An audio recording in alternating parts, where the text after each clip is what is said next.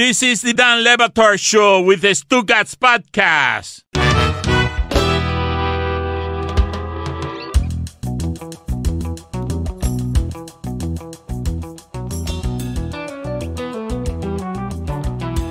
It is possible, probable even, that I will look ridiculous very soon about what I'm about to say, because the Miami Heat have already made me look ridiculous because I have not trusted this team. I thought they were going to lose to Milwaukee. I thought that the way that Greg Popovich feels today was something that would be worth having only a tiny chance at having your life be the next 10 years. But short term, this Heat team has surprised me, and Jimmy Butler saying this is our year. And when I watched Lakers Nuggets last night, I said, no, it's not.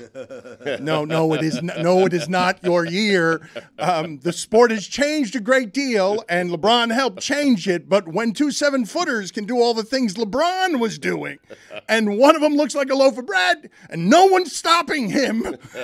No, but Anthony Davis can also put up 40, but you don't have one of those either. You got Jimmy. And you can keep going after those guys with the 6'6" guy. They changed the sport over the last 10 years. LeBron changed the sport. The 6'6" and 6'9" guys could do it, but now the 7-footers can do it. And after the game, when Caldwell Pope says the only difference with Jokic and LeBron between them is that LeBron can jump higher. No, there's another difference. One of them's 7 feet. I tend to believe whatever Jimmy Butler says. I do. He has arrived at a point for me where if Jimmy Butler says, hey, this is our year, who am I to doubt Jimmy Butler? And this is why I feel like an idiot. I don't want to doubt it either. Not for a second do I wish to doubt it. But I happen to believe, because I've told you guys lived this with me. In the pandemic, the best basketball I've ever seen was played with Jokic and Murray. It's the best I've ever seen. Bubble, no fans, no flights, no anything. And they may lose that series because LeBron is great and Anthony Davis is great. And I'm glad Amin's here because he can break it down for us. All I'm here to tell you is, holy shit, Boston and Miami is going to look a lot different than that. And you're not going to like it very much. Compared to what that was last night, what Boston and Miami looks like as positionless ball, it's going to look a lot less aesthetically pleasing than that. Oh, good. I cannot wait. Last night was too pretty. That's not playoff basketball. Come on. Throw an elbow around. Muddy it up. That's not pure basketball. It's the thing again. All right, the Nuggets and Lakers game was like a surge. Just keep doing the show. I mean, we keep going. We keep going. We don't mention it. It is a jarring thing. Yes, fire alarms are bad. But we don't have time around here. Yeah. You'd be surprised if the microphones don't actually pick it up. It's like snuffleupagus. Like only Big Bird sees it. Oh, that's how it used to be until they ruined Sesame Street. I mean, if I may, I'm not making this up when I say this. You had a point there. Not making this up. Yesterday, I saw Mike Ryan in action, trying to help Stugotz wherever he can, muttering under his breath, yeah, I'm going to have to get an ashtray in this garage here. I'm going to have to tell the because got one. I believe Stugotz evidently has been smoking in the garage and just throwing things on the floor, and it would be literally perfect if he literally burnt this building down while we were doing a show. Brand new building, Stugotz. Yeah. What are you doing, man? Let's take care of it. Let's make it keep it looking nice. We did. We got an ashtray. Mike, you might want to put some water in that ashtray because I am throwing heaters into – there's a plastic bag in there. There is no ashtray yet. It hasn't arrived. Please stop. Wait, whatever you think is the ashtray, please stop throwing lit cigarettes into it. Oh God, I gotta go. There's a little bucket right next to the door. Someone put it there and said, "Hey, this is your ashtray. Moving forward." When it says propane on it? Yes. Come on, Stugotz. Oh, no. There is like mystery sealant that's like wet on the floor in the garage that I noticed this morning because I was stepping over, which like might be flammable. Like you should actually be careful with where you're throwing cigarettes. I'm not joking when I tell you the fire alarm goes off here every day. I'm not making this up when I say Mike Ryan just ran outside. This is not a joke. Yesterday, he was thinking about how do I tell management to put something out here because it would appear Stugotz is throwing lit cigarette butts by the dozen on the floor in a new garage. One at a time, though. I mean,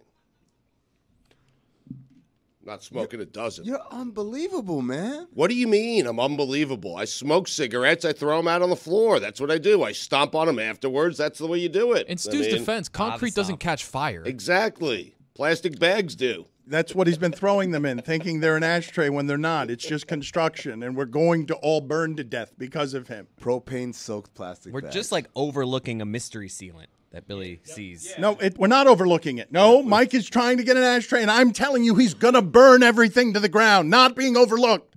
Not overlooked. He's throwing it. Look, he's going to burn everything down. There was a lit cigarette in a makeshift ashtray. I've since extinguished.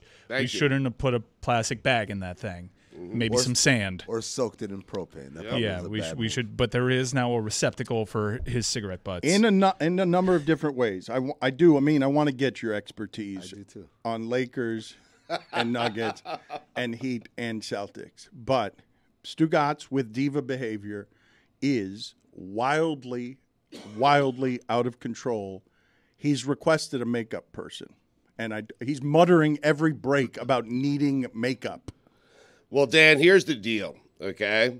When we were doing the show back at ESPN, we had a makeup person. We had a chair. I think her name was Myra. When she wasn't there, it was Juan. I miss her. I miss the conversations I had with her. I used to work out sports takes on her. She would be like, Stugotz, great take. Run with it, okay? She was like a producer. She There was was a no friend. one named Juan. His name was Lucio. Oh, Lucio, one of the all-time greats. But here's the deal, Dan. Juan? I don't know who I was thinking about there. But Myra I got right, correct? You just Yeah. guessed. You said, "Oh, Hispanic guy." Let me throw out Juan, and It was hopefully mostly we keep it Myra. moving. Myra was number one. She was a bit chatty. She was makeup stylist number one. Okay, like Very QB1. chatty. She didn't know anything about sports. I don't know why you'd be taking your takes from her. She did not know. Very nice. I was just working them out on her, and she would be like, "That's a good one, good opinion, go with it." But more importantly, What did Juan think? I didn't give as many takes to Juan because he's makeup stylist too. How MS have you too. have you lived in Miami so long, and even Latin people who come in and out of your life daily, you can't tell whether one's a Lucio or one's a Juan, and you just guess a random Juan because you didn't think of Armando first. Let's keep our eye on the ball here, Dano, okay? When we were at ESPN and Myra would apply the makeup and she'd do this thing with my hair, I would get a text every single morning, first segment, from my wife saying, "You have never looked better than you look right now." And as I age, Dan, I look worse and worse. I need makeup. Same. You need makeup. We need makeup. We're back on TV.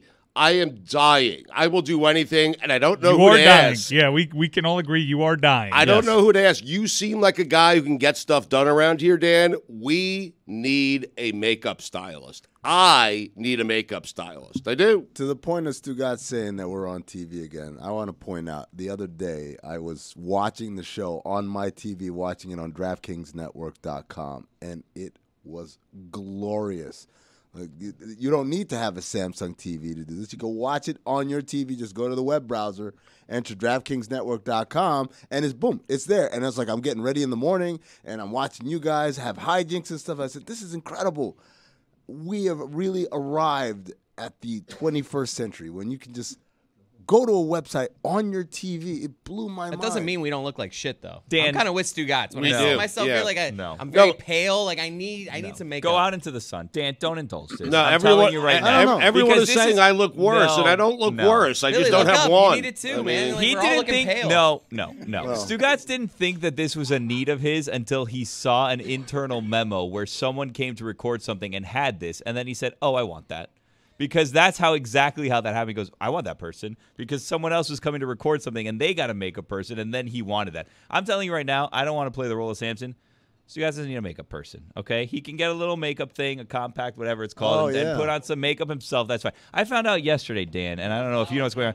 We have a plant person here. And there's a person hired just to decorate the office with plants. Juju? And I said, "What? No, we don't need that. We don't need a plant person. We don't need a makeup person. If you don't think that you're happy with the way you look, go out in the sun, put on Billy. some makeup yourself. Billy. Figure it out. Go on a diet if you think that you look bad. Stop smoking." Billy, Wow. you are ready to run this company. Yeah.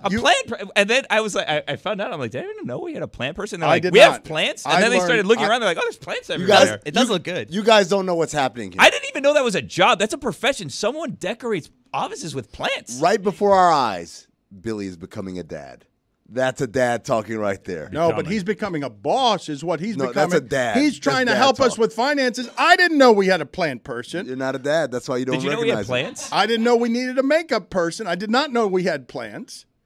And I don't know whether Stugotz is right. He might be right, but this feels to me a bit like the epidural that he takes every time his back hurts, which is let me put a needle in my spine instead of doing any work. He could also just not be killing himself with heaters that make him cough throughout this segment because he's been deeply unhealthy for a while. That has nothing to do with the heaters. It has everything to do with the granola bar I ate right before we came on air. All right. Well, but I It's could lodged in my throat. But right I don't. now. Granola bar is probably the healthiest thing you've done this month. I just want Juan back. I mean, Jesus. I was just going to say I don't know what Juan can do about the fact that you're going to dead concerts and killing yourself and coughing. I'm just worried about my friend. He's been man. coughing the entire segment. The entire segment he's had his microphone off. I'm tearing up. Stugotz, this is happening. My right eye. What's makeup going to do? Just my right eye. It's weird. What is makeup going to do Crocodile tears. Get the tears out of my eyes.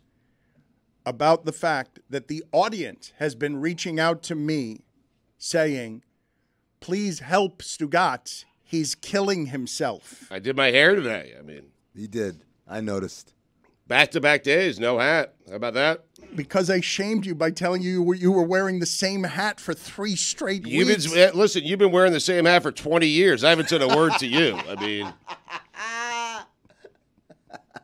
awfully critical. I mean, in real life, I look fine. I mean, It's just camera tricks. just not having Juan. I mean, that's right. Wait till you see me after Juan. I mean, oh, I miss I Juan. believe Stugotz. I believe Stugotz in his There's requirement, snot coming out of my nose. his now. need for a makeup person, and specifically not any makeup. No, person. but Billy, I do think Billy's Juan. right. What happened was evidently Mina came into town. Legitimate TV networks have makeup people. We don't run sometimes like a legitimate operation, which is how Stugotz disappears for months at a time, and we don't know where he is. Looking for Juan. Always looking for Juan. Dan, you know what they say though, right? Who's they? They say it. It takes John to know Juan. Go sit in the penalty box. What?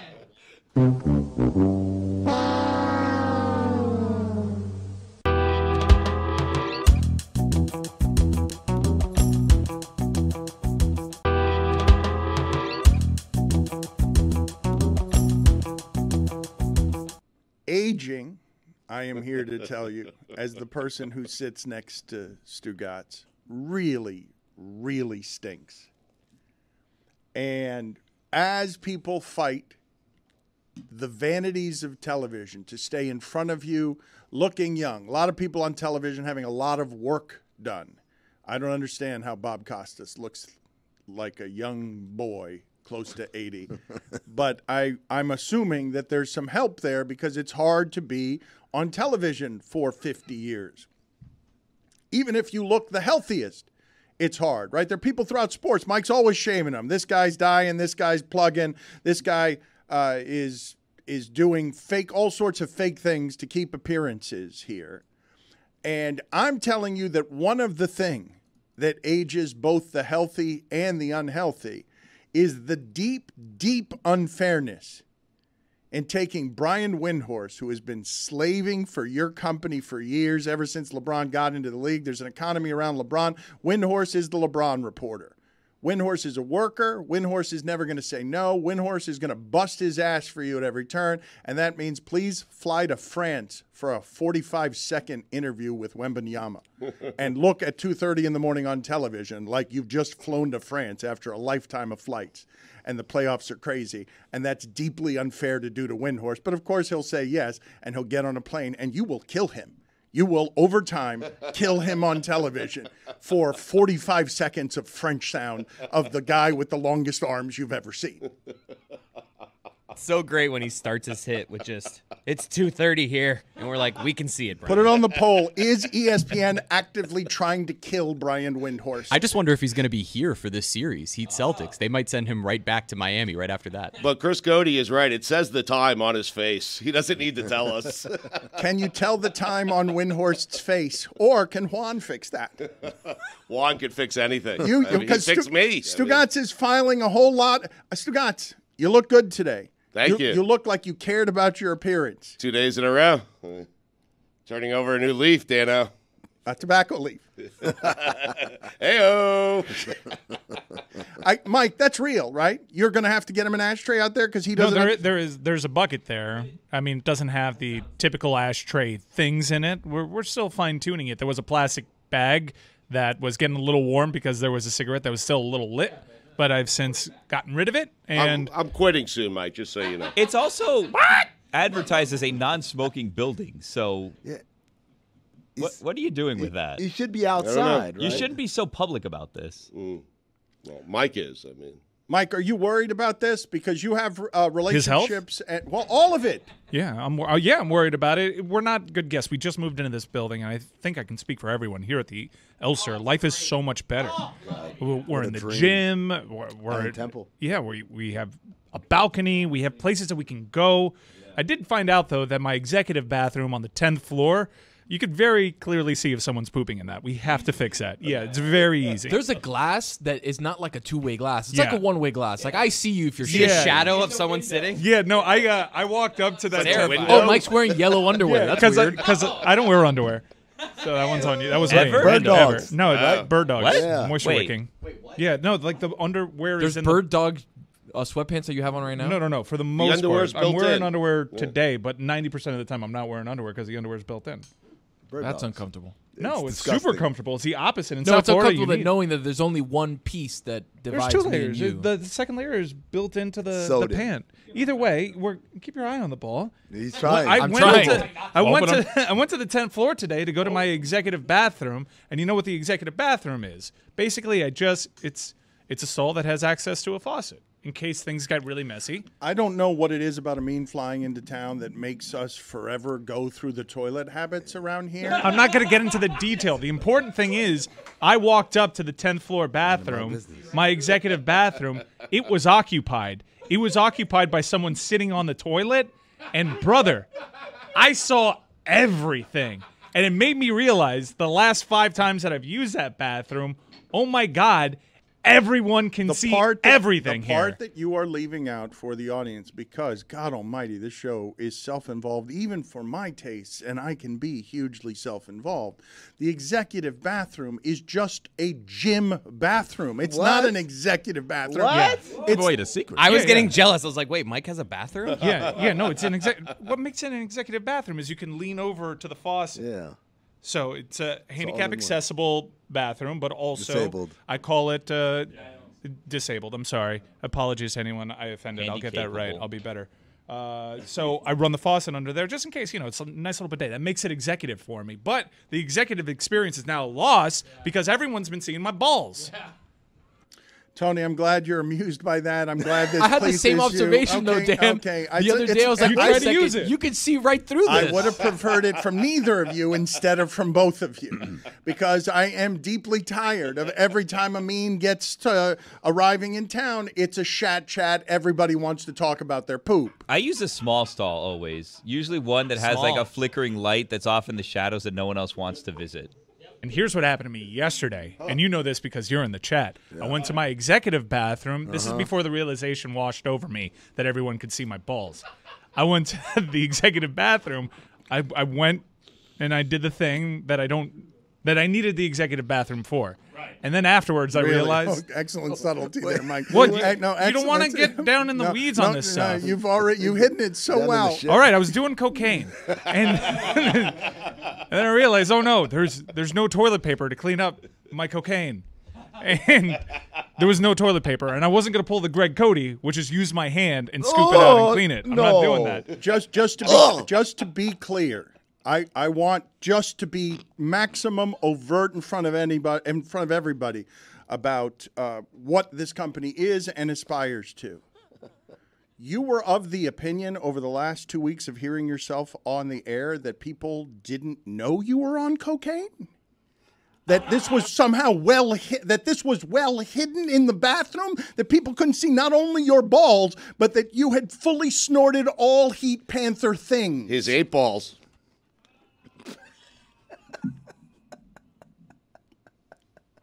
Give it to him, man. Come on.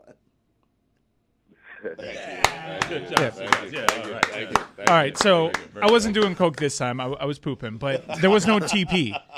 None. There was no toilet paper, and I came to this realization. After I went, which will forever change my behavior because you gave me a great veteran tip, which is always before you go to in a public stall, check if there's TP. Now I will know. Before you can hit the seat, before you're. Put it on the poll, please, Juju, at LeBatard Show. Before you go number 2 in public or in a public bathroom, do you check to see if there's toilet paper? So I go, and there's no TP. So what do? I'm not going to do the Greg Cody thing, which is credit card it, scoop my hand in there and just run it under. I'm not. That's crazy to me. Credit card. There has to be a better way. So I pull up my bird dogs. No, not all the way. No. I make sure there's breathing room. There you go. But then I walk downstairs. Downstairs? Yeah. Wait, there's not another stall in there? No. That's what makes it executive, the exclusivity, the fact that it's a standalone in there, and that everyone can apparently see your balls. And so I walk downstairs, and That's a long walk, man. A lot of stairs. That's a long walk. Let's hear him out. It's about 40 stairs, and you can't do 40 stairs that way. But they're not. But there isn't a huge drop off between stairs, so it allowed me to like kind of shuttle my way down there, like with. I'm going side to side. Mike, I need to stop you for a number of different reasons. I've been trying to stop you for 2 weeks. I cannot do it. I need to stop the entire group from how sophomoric this gets. However, I do just need to explain to the audience because I can't allow without explanation for their people to be listening and not understand what credit carding it is. Because it is one of the most disgusting things I have ever heard in the entirety of my more than half a century walking earth, how Greg Cody wiped his ass when he could not find toilet paper with his bare hand. To be clear, when you say credit carding it, we're talking magnetic stripe, not chip, right? The old-fashioned credit card. Old-fashioned Talking tip drill on all BET. the way There's no through. tap. Yes. There's no tap here. Yeah. Such a great way to describe it. Now, Amin, this is undeserved, and sometimes we have a 2-minute report after the show on penalties that were not deserved, so you might think that you've been wronged here. But in general, for bringing the spirit of this scent into the place, go sit in the penalty box. Wow. I didn't bring up the topic. It comes with you. It's the smell in a bathroom after you've already used it. It arrives with you. This only happens when you're around, and I'm tired of it. I'm like legitimately tired of how this this show descends into sophomoric nonsense that always is the same unclever note here. I don't think this is sophomoric. This is a real life dilemma, and we found a solution. Okay, so I'm shuttling down, minimizing the amount of verticality in my knees. Drippage. Yeah, very careful. Come on. I'm trying to keep this as clean as possible. Look, I can't answer for the actions of others. So I go downstairs. You're very painting a gingerly. picture, though. No, I'm not. I'm painting a picture of panic. I think anyone can identify with the situation that I was in. And so I go downstairs to where there are more stalls, and thankfully, the executive stall that was there. See, you guys forced me into saying handicap earlier when I've been trying to be nice and call it executive. So I go into the disabled. Wow, that is a deflection. That's the reason that mistake was made because we were not sophisticated enough. Because you're not sophisticated to call the enough. gym bathroom the executive. Yes. It's also the reason that Stugotz thought Lucio was Juan. I mean, I was trying to explain in great detail that there's a sink there. I mean, use your imagination, folks. Only in this respect, don't. So then I go into that stall and I run the water under the TP, and then it's all fine and dandy. But the moral of the story is, if you go on the 10th floor here in the Elser and you use the executive bathroom, they can see your balls. Is ESPN trying to kill Windhorst? What was that interview The Spurs are good for 10 years. Pop is unretired. Pop's good. People are yelling about it's fixed. The lottery's fixed because It feels fixed. Everybody wanted that player. You know, you said you could tell time by looking at Brian Windhorst's face. I can't when I look at Stugotz because every time is 5:30 a.m. Yep. One might say this was Greg Popovich's greatest coaching season of all time. Do you think Pop was like a little angry? He was like, "Oh, now I'm stuck a few more years."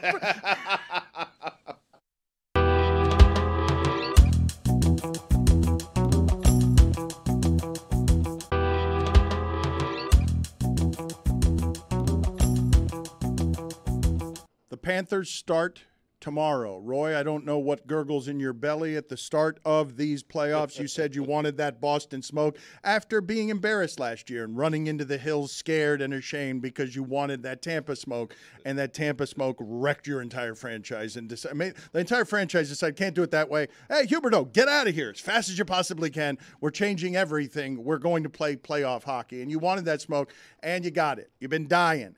I mean, overtime, you've gotten maximum playoff hockey. That Boston series, the Toronto series was a blessed relief because that Boston series was a nightmare of smoke you didn't actually want.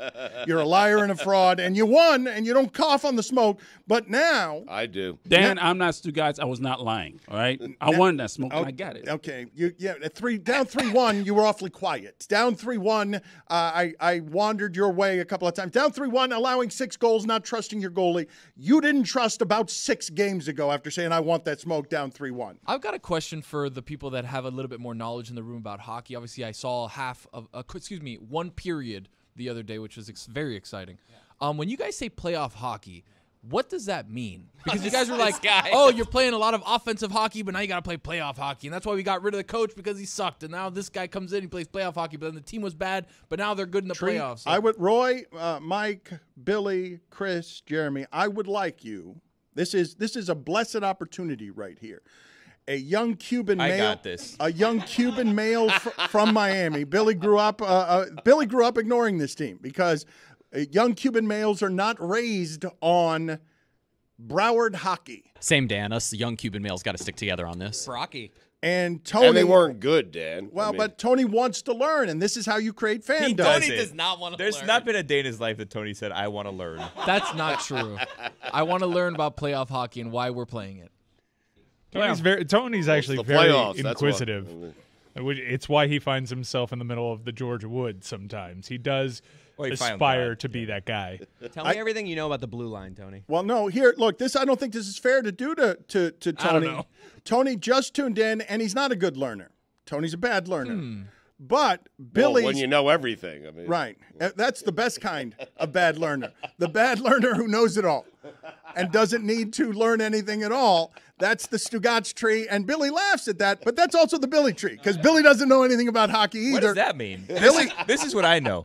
Playoff hockey, they're just words. It's just hockey that's being played in June. No one knows. That's all you need to know. It's the same hockey we were playing a month ago. Hockey's random. The playoffs, a random team goes on a hot run and ends up winning the cup. The team that was the best team in the regular season loses in the first or second round. They haven't won the Stanley Cup in God knows how long. A team from Canada hasn't won the Stanley Cup in like 47 years. So playoff hockey's just words. It's basically, in the playoffs, random happens in hockey. Some teams get hot. You get a hot goalkeeper, and you're in. Damn, you pretty much that settles explained it. Yeah, I got it. And guess who has the hot goalie right now? You do need a hot goalie. Right. Yeah. We do. It's Bob. It's improbably Bob. I thought he sucked. He did. He suck now. Now he's good. Playoff hockey He now, got, though, he Tony. got Why hot. Bob's But there is back, a difference in playoff styles. Last year, the Florida Panthers were a finesse team, and you saw them struggle when the game gets tighter in the playoffs, when you don't have your normal passing lanes, when the game becomes a little bit more physical. They got more undisciplined. They didn't have the players or the mindset to get in front of the goal and make something happen out of nothing. They certainly weren't a good forward-checking team that's essentially a high press in hockey or a full-court press in basketball. Gotcha, okay. Yeah, right now the best defense being played by this team outside of the netminder is by the forwards. Everyone just thinks because you have defensemen, that's where your defensive backbone is. That is not the defensive identity of the Florida Panthers. They defend with their star forwards. They have Barkov and Tkachuk.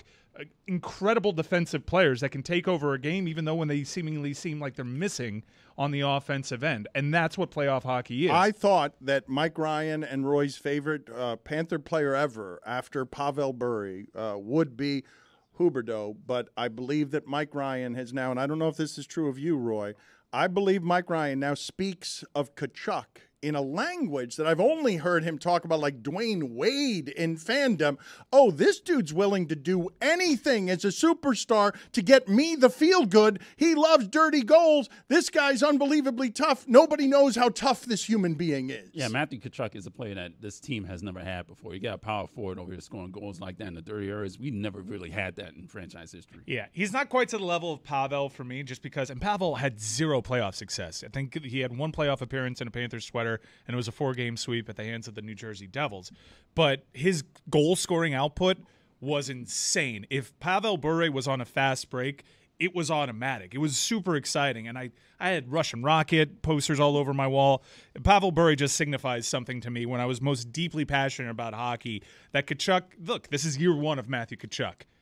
If this run is already the second greatest run in the history of the franchise, and it's a direct result of the type of hockey that he's brought here. So if Matthew Tkachuk somehow gets to a Stanley Cup final, in my mind, he does become the greatest Florida Panther ever after just 1 year in the sweater. Roy, it seems this is, to me, this is the most impossible thing for me as a Cuban kid who also grew up in this market and really cared about hockey 25 years ago, but not so much since.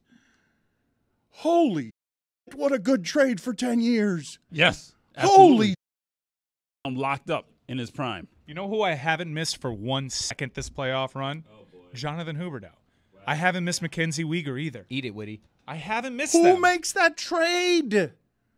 What franchise makes the trade that they made of, we've got the best offense, that's not going to win, get Tkachuk. Holy it's the best trade one of the best trades we've ever seen in the sport. We weren't close, I think, is why. Even though we were the President's Cup trophy winner, it was just when we got in the playoffs, they didn't feel close.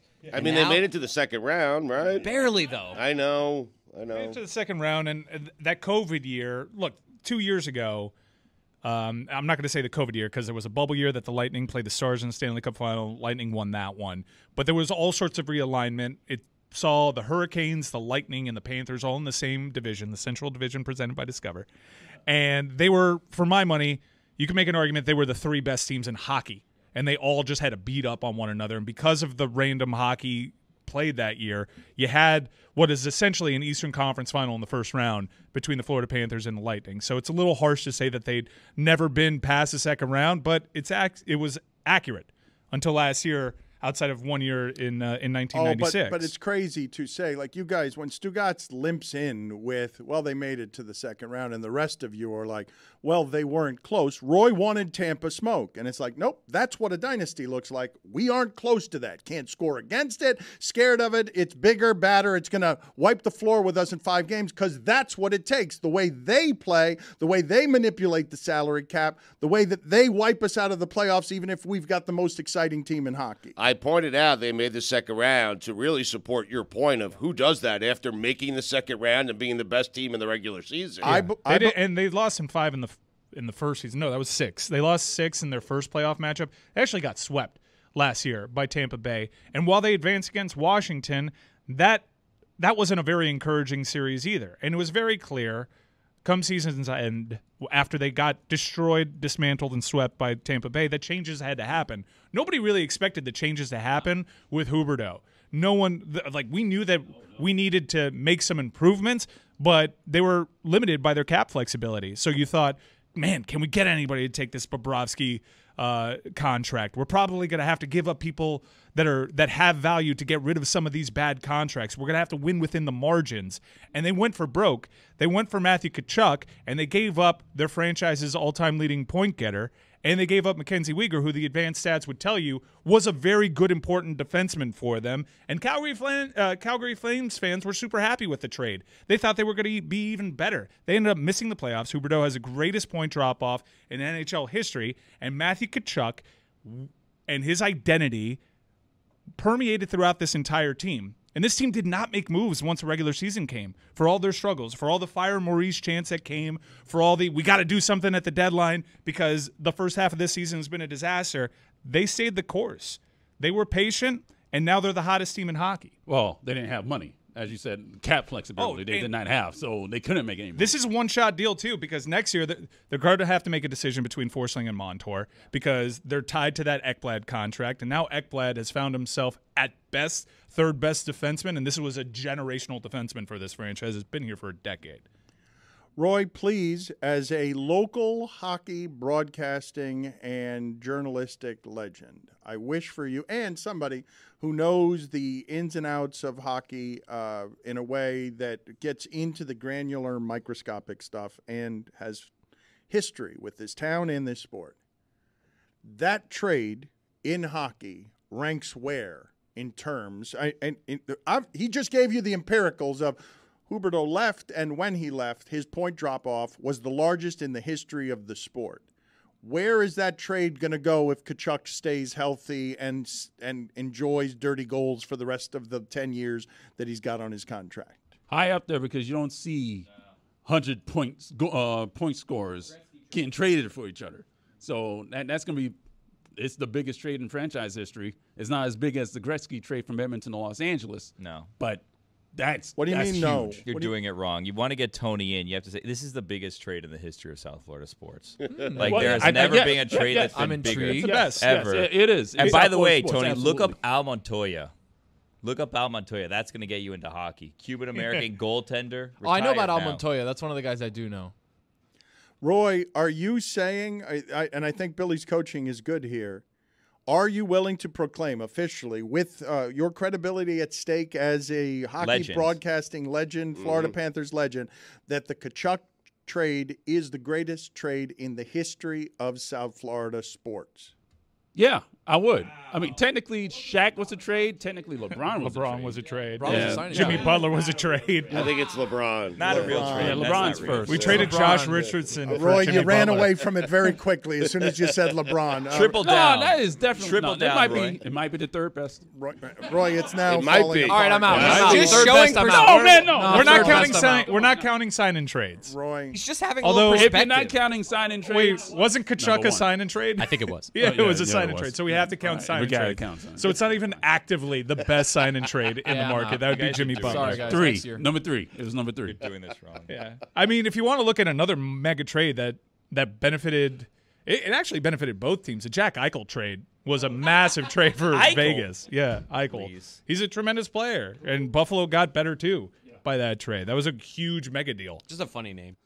Roy, I am sorry to inform you of this on air. God damn it. It's embarrassing and it's public that I have to do this to you, but I am going to declare it officially over. You will never be good at the take. Tyreek Hill was a trade too.